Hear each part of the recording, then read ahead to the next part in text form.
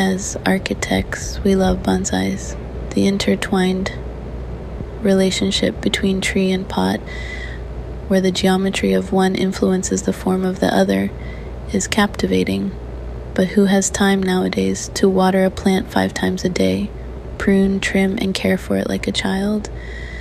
And what if we travel? We certainly don't want our plant to die.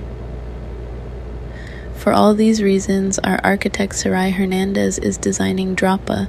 She is taking the traditional conversation between pot, tray, and tree to new ground, one that is cybernetic and makes visible many aspects that are typically hidden and performed out of sight. Most importantly, it